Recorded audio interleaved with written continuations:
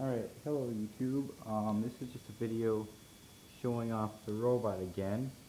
Right here we have a PlayStation 1 controller hooked to an Arduino, and the Arduino is hooked to the Vex controller, and the Vex controller is hooked to the drive motors. So the connection between the Arduino and the Vex controller is actually just using the serial port that I transmit and receive. So I can replace that with XP, and then I have a wireless PS1 controller, and it's got a pretty long cord, so I can stand here and control it.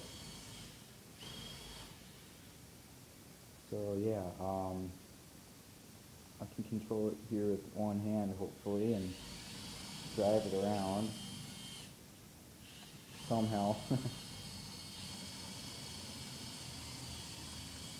No, turn. This is really hard.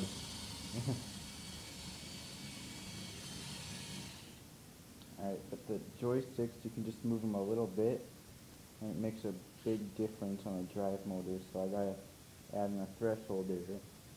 So yeah, I was thinking about actually making, instead of using a PlayStation 1 controller, I was actually thinking about making my own controller, like from scratch, using like 4 joysticks or something, and an LCD or something, and a whole bunch of buttons. I just think that would be so cool to do. I want to see if you can turn off. No, you can't. So yeah, this is the robot right now, and I have the PTZ camera mount for my GoPro on here.